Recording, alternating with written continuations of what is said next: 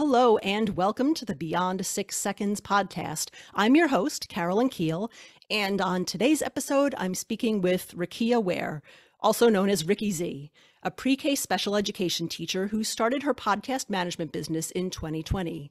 She's a co-host on Nelly Media's Geekin Out and is in partnership with ADHD Black, an up-and-coming organization whose mission is to provide support and resources for the Black neurodivergent community. Rickey Z was diagnosed with ADHD at the age of 30 while in the process of coming to terms with untreated depression and anxiety. Rickey Z, welcome to the podcast. Thank you. Thanks for having me. Yeah, so happy to have you here today. So how did you discover that you have ADHD? It was very eye-opening. So, like you mentioned, I'm a special education teacher. So when I was 30, I was still working with K through 5 special education students.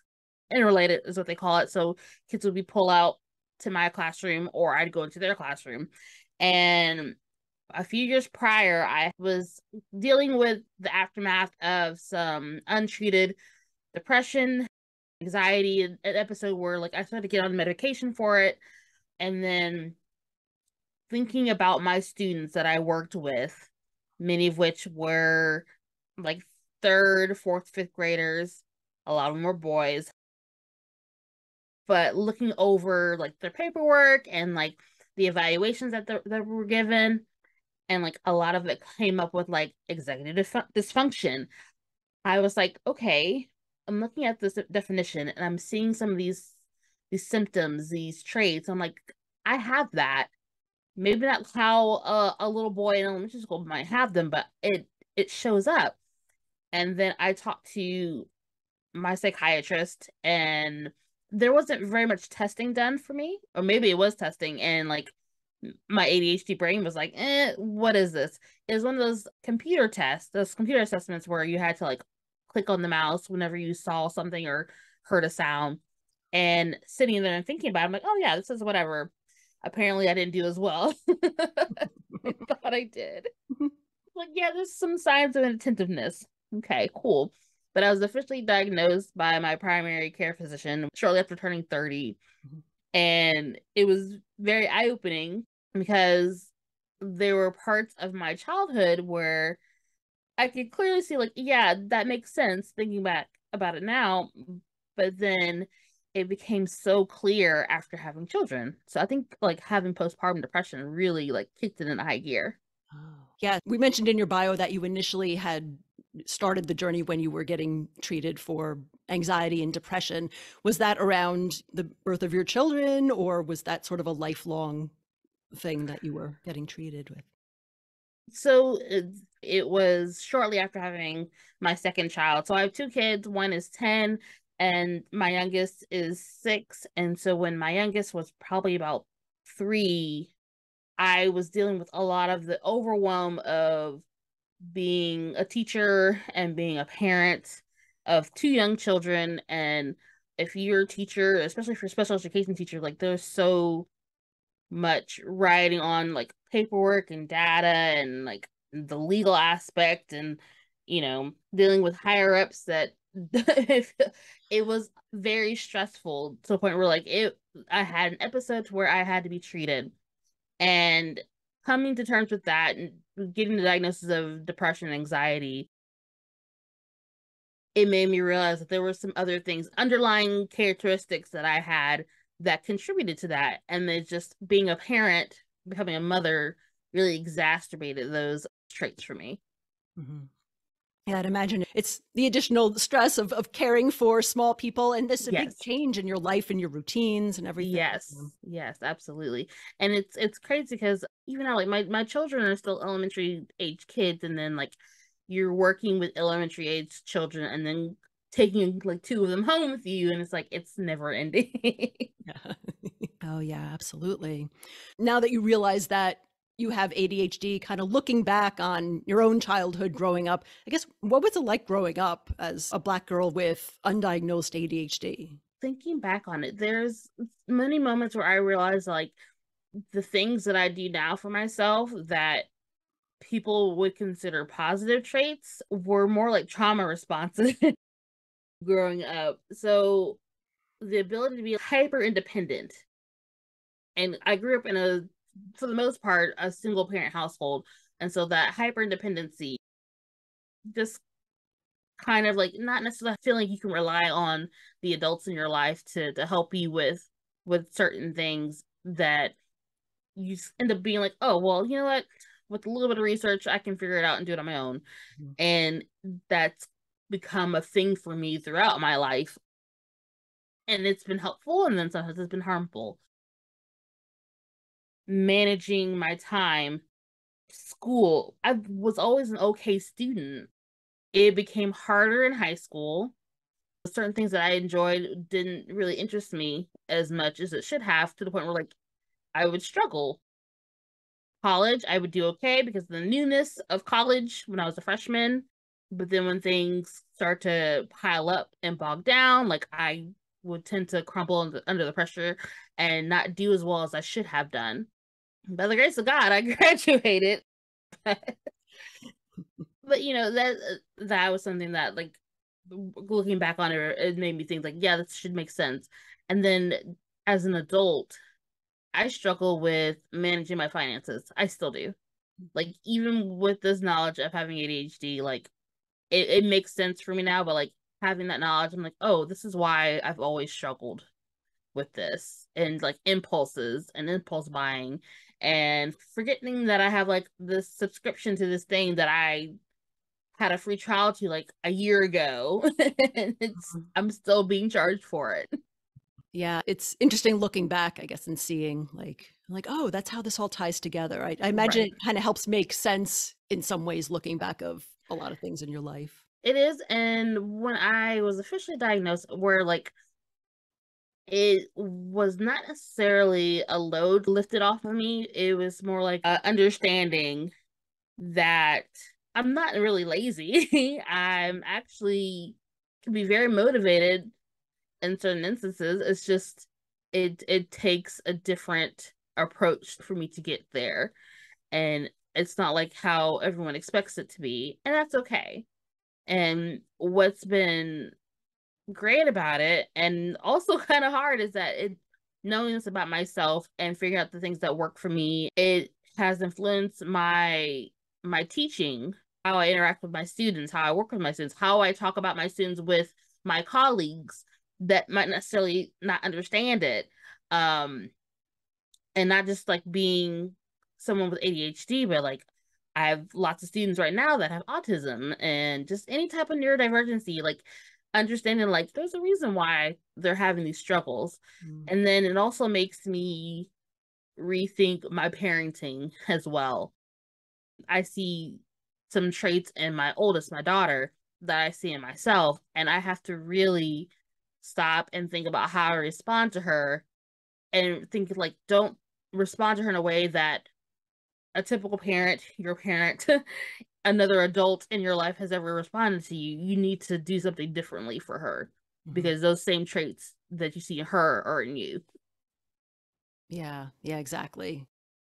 And you had mentioned before that a lot of the special education students that you teach, you said a lot of them are boys. So I kind of wonder if that's part of it too. I feel like boys, certainly when I was growing up and maybe even now, get flagged earlier or more often for their own, either neurodivergencies or Yes. other conditions than girls do. I don't know is that still the case these days? Yeah, it still is.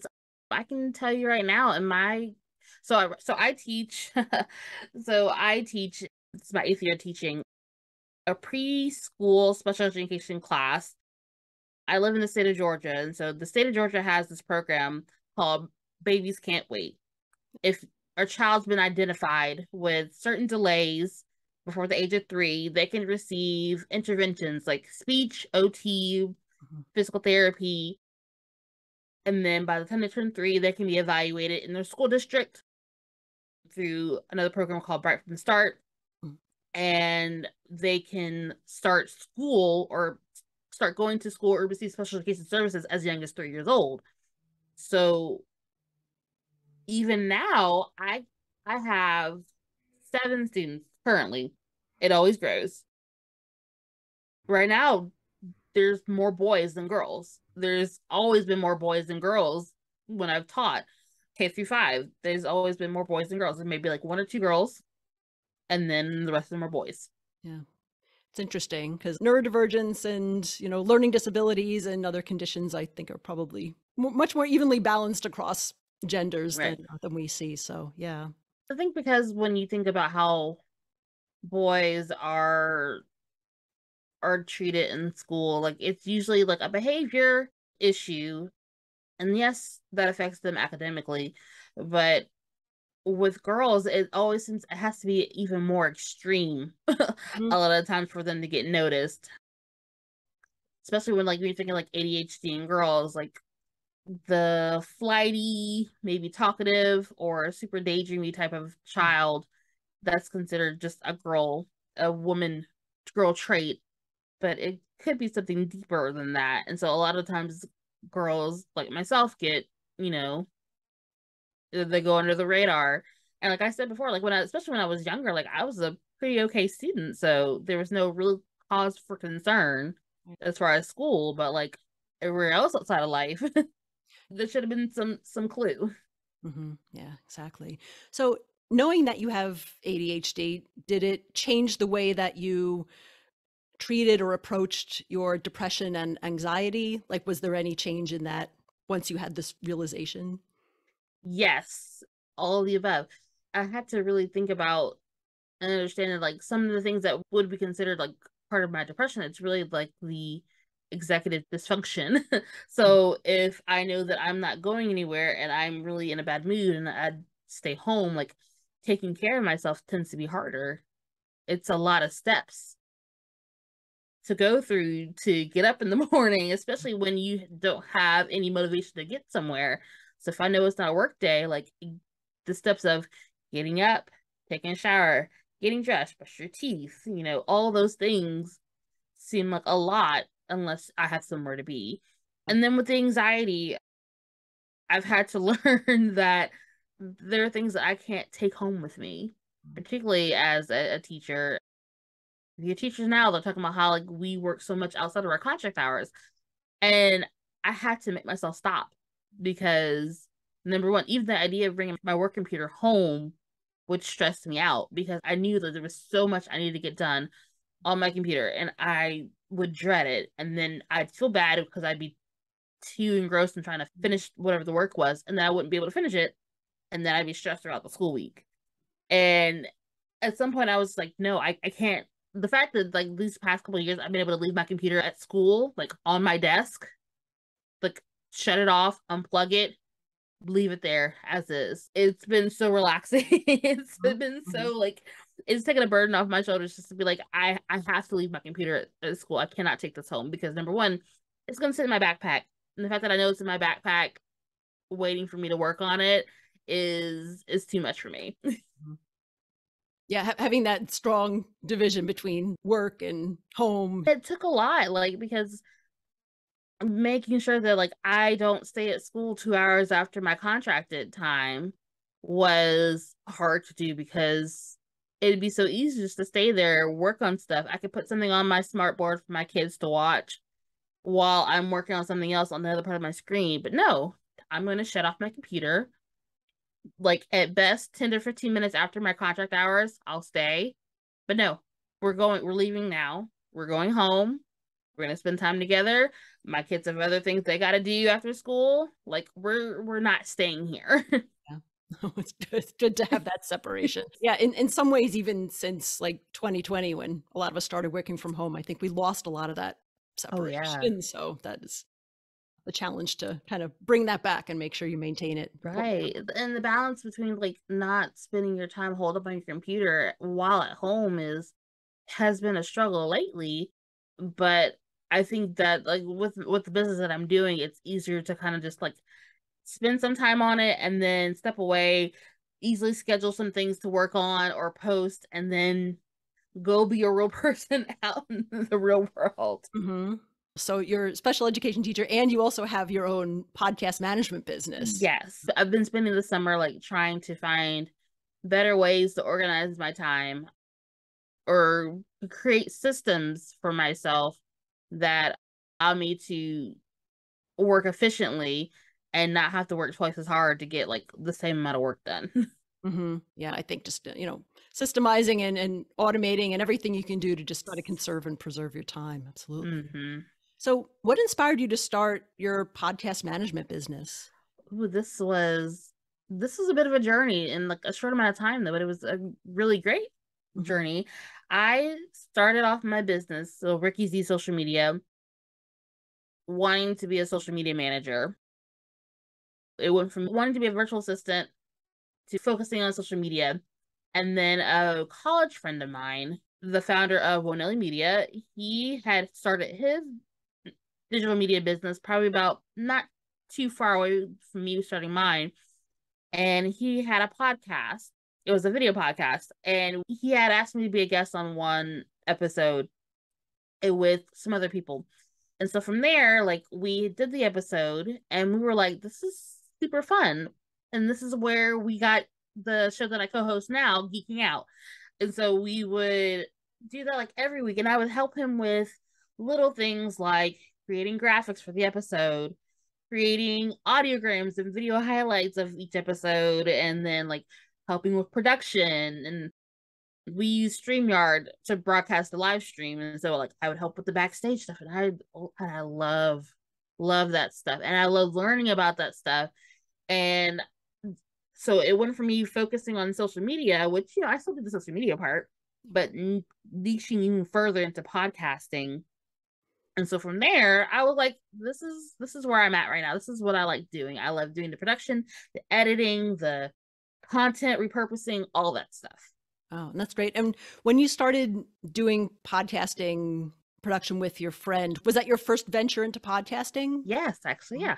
Oh, and cool. It was such a good time. It went from me just kind of being a guest to being a co-host to practically being like a production manager. And now like I still have my separate business, but I work with him a lot with other projects. So we still have Geeking Out going on.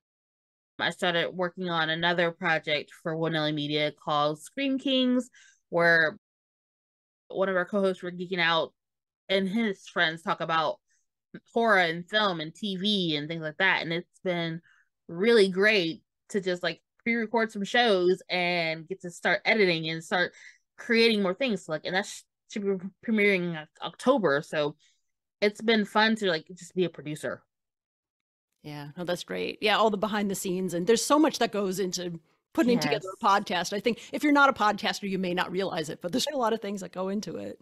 And I think that's also kind of like satisfied the dopamine chasing that I have, because there's so much to learn. My coworkers at the school that I work at, they call me the tech guru. I'm not really a techie person.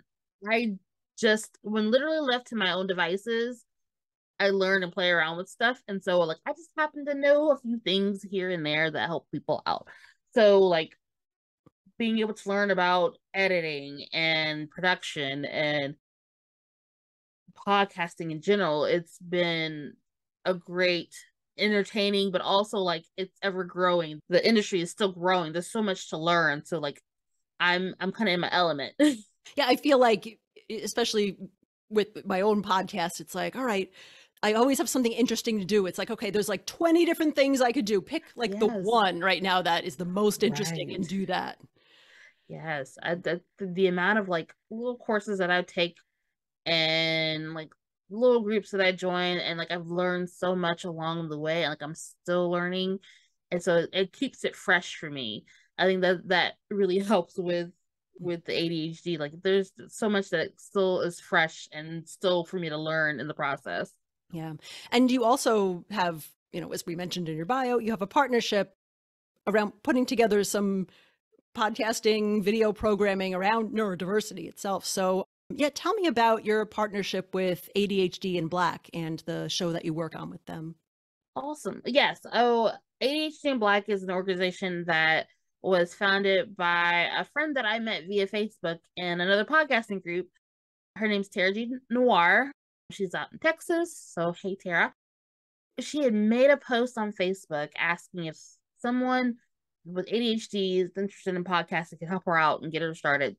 And what started from just that simple Facebook page, like expanded to this whole friendship that we were working this organization. So ADHD Black was going to be this podcast. She started talking about her journey, similar to mine, being, diagnosed with ADHD as a Black woman later in life.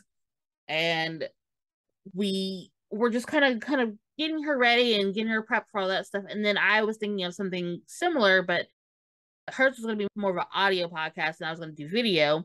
We decided to kind of combine our efforts to create Black Girls Hyperfocus, which we started doing a little bit during the summer. We have about 6 or 7 episodes right now. And it was really fun to get started on. So we did a lot of the graphics and promoting and topics in hand. And, much like with a lot of things with ADHD, like things kind of like peter out for a little bit because you just kind of feel like you're overwhelming. There's so many like options that you could do to make things work that I think it was a bit overwhelming for the both of us. So we got like 5 or 6 episodes in, and then we are on a pause right now. But what we did for that little while was great because it helped me better understand some of my own like issues with neurodiversity, particularly being a Black woman. But the main part of ADHD Black was mainly focusing on restorative justice for Black neurodivergent, because being neurodivergent and Black does affect your life socially and how the world perceives you. And with that in mind, when we're thinking about things like police brutality and things like that, like the consequences, the effects of being a person of color and neurodivergent can be almost fatal. And it's really hard when you don't have the resources to help combat that. And like we mentioned earlier, a lot of the times when we're thinking of people with disabilities, particularly with ADHD, like we're thinking of the research that's mostly about young white males. So that's already the spectrum of that. And then you have to consider, like, when we think of like Black children that are being diagnosed, particularly Black boys, like they're considered aggressive and troublemakers, the school to prison pipeline, things like that. And so when you consider what that means for someone who's made it through school and is an adult now, it's really stressful and hard when you don't have the resources to help you out. So that was the point of ADHD Black, was for us to start curating more resources for Black neurodivergence. Right, that's great. There's so much intersectionality with identities and neurodiversity, certainly with race and with gender and even with age, because, a lot of people, grew up without realizing that they had certain conditions or they were misdiagnosed. The thing with Black boys being perceived more aggressive, I've heard that they tend to get more like an oppositional defiant disorder diagnosis when it's really ADHD or autism or something else. Yeah, and that's been like really conflicting as a special education teacher, where like you have that knowledge in the back of your mind about how a lot of Black boys are misdiagnosed or just like they're quickly defined as oppositional defiant, and then that label goes with them throughout their school. Like think of how many children that are like diagnosed or labeled with emotional behavior disturbances, and it's really more complex than that. Absolutely. Yeah. So it's great that you're starting to create and curate these resources for people to learn more about that, because there needs to be a lot more resources out there than there are now. Absolutely. There's a lot more resources. There needs to be a lot more research done. There's so much more that hasn't been done. There's some steps taken. It's particularly like when you look at the research for women in general, because ADHD in a lot of women doesn't look like what it looks like for little white males, for young white males. So think about what that means for a young Black female, or even someone in their 30s, and they're realizing, oh wait, I've been coping for the majority of my life. This is why this is the way it is for me. Absolutely. Yeah. So that's great that you're creating that. And hopefully there is going to be more research on, more than just the young white boys that we've been focusing on with ADHD and autism and pretty much almost everything. And the medical model. So what kind of response have you received from people who have listened to your shows? So with Geeking Out, of course, it's very nichey, but with ADHD Black, I feel like we're tapping into something that a lot of people have not realized yet. Because this whole idea of it's being diagnosed later in life, and I kind of like take it back to like how people say when they look at like TikTok, how a lot of people realize that they were neurodivergent by watching TikTok and Reels, and it's like, yeah, there's a reason for that, and so we're kind of tapping into that area, but also with that niche of like we're looking at how it affects Black neurodivergence and how society kind of prevents us from getting those resources and that treatment that's needed, or it just doesn't really like match up to how we are culturally. Mm-hmm. I think sometimes the TikTok algorithm is better at diagnostics than like some of the research that's been done. It's crazy to think about. It's like even now, like it's becoming more of a search engine than Google is sometimes. Yeah, no, really. There's a lot of people, as you said, realizing that they're neurodivergent on TikTok and other social media and building communities there as well. I think that's another thing with social media is that, almost everyone I talked to who's late diagnosed kind of felt like they were the only person who was going through this or who, responded this way. And then you meet like all these people who have like in some ways, very similar stories. So I think social media helps kind of bring everyone together, or at least make everyone aware of each other. Yeah. And that was also part of the mission of ADHD Black, is building that community to make sure that people feel like they're not alone. They're not the only ones. And there are people out there to help them, to help support them, give them guidance, resources. Like they're not alone. That's the most important. Yeah, absolutely. And I think you've already mentioned a few things here, but what are your goals overall for your shows and your neurodiversity advocacy in general? My goal, number one, is to support other neurodivergents, particularly people of color, even more so women, Black women in general, understanding that they are not alone, that there are others there to support them. I'm into sharing other stories. I want to be the one to back up the storyteller. That's part of the reason why I love doing what I do with podcasting, doing all the stuff in the background. I'll do all the stuff that you don't find interesting at all because I love it. And you can focus on telling your story and sharing your life with others. Right, that's awesome. Yeah, and those roles are so important because very different skill sets. So it's just a great complementary skill and really going to help a lot of people, make it easier for them to share their stories and connect. Right. Absolutely. Wow. Yeah. Well, Rickey Z, thank you so much for being on my show today. How can people get in touch with you if they want to learn more about the type of work that you do? Oh my goodness. So you can find me on Instagram at Rickey Z. That's RICKEYZ social. Also on TikTok as Rickey Z, RICKEYZ_, as well as on Twitch, RICKEYZ_, Rickey Z. Okay, perfect. I'll put links in the show notes so people can find it there too. Thank you. And yeah, as we close out, is there anything else that you'd like our listeners to know or anything that they can help or support you with?